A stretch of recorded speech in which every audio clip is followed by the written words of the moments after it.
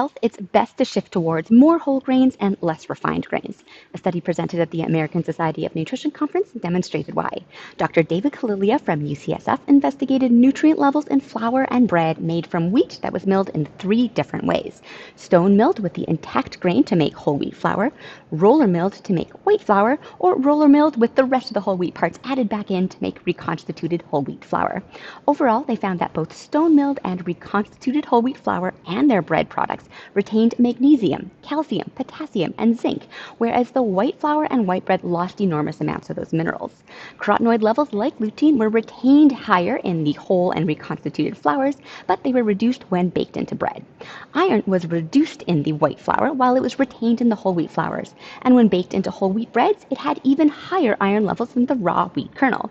Take-home message, go for stone milled or reconstituted whole wheat flour or breads for higher nutrient density. That's what science tastes like.